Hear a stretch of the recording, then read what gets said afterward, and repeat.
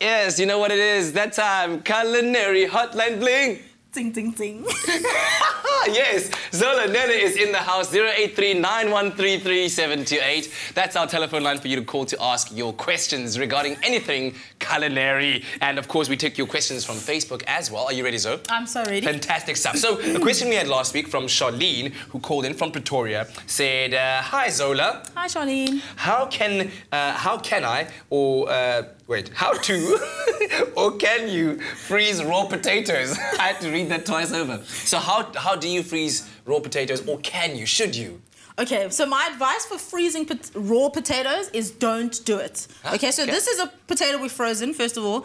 It's rock hard, you can't really do much with it. But then once you defrost it, can you feel what this feels like? So this is a potato that was frozen and it's all mushy. It's all mushy and the texture's all funny. Potatoes do last a really long time. So as long as you keep them in a dark cupboard, you actually also get potato bags that you can store potatoes in so that they don't go green and get that solanine. You know when a potato's green? Yes. That's what solanine is. Solanine, yeah, okay. and it's actually toxic, but you have to eat copious amounts of it to actually get affected. Okay. So if you have too many potatoes and you do want to freeze them, blanch them first. So boil the potatoes, then freeze them, because that's okay. You can do that. I mean, you buy ready-made, chips for the oven and roast potatoes for the oven. Those are already par-cooked. Yes. That's why they freeze so well. Okay. But freezing a raw potato is not advisable. Also, you'll find sometimes the potato actually goes black if you freeze it from raw. Okay. Yeah, and they do last so long anyway. You just have to store them correctly. So. You speak about blanching and par-cooking. Is that different? No, same thing when it applies to potatoes. Yeah. How long does that... I mean, depending on the size of the potato, if you cut this up, for example, I'd boil it, if you cut it into quarters, maybe for about 15 minutes, and then drain it, cool it, then freeze it. Okay. Yeah. And then afterwards, you still have to cook it again in order to... Well, I mean, you'd want to heat it again or however. I wouldn't eat it straight from the freezer. No, of course not. Come on. What is this? Potato popsicle, not the vibe. Oh, ew. Anyway, another question that we got from Linda Renier Klokau Hobbs. My goodness, what a great name. Says, morning, you Olika people. My question is, what is marjoram? Marjoram. And where can I get this? I love how Kat's given it like a spin. Marjoram. It's marjoram. But oh, sorry.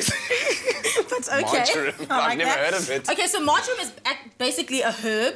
It's in the same family as oregano, and they're very interchangeable. Okay? So marjoram is very, very difficult to find. It is just a milder and sweeter version of oregano. It's got a bit of a minty flavour to it. By the way, oregano and marjoram are all part of the mint family as well, so they're all sort of interconnected. All right. Yeah. You're quite a herbologist, aren't you? Not quite. Anyway, I just eat. This is fresh oregano, which is very easy to find. You can find it at most supermarkets, and this is what you'd use as a substitute. Obviously, oregano, as I said, tastes much stronger, so you'd use less of it.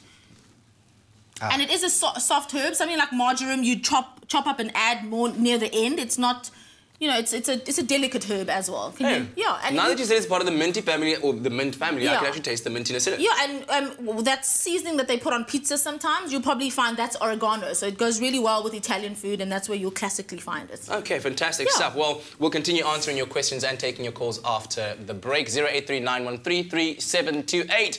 But here's Ewan with what's coming up.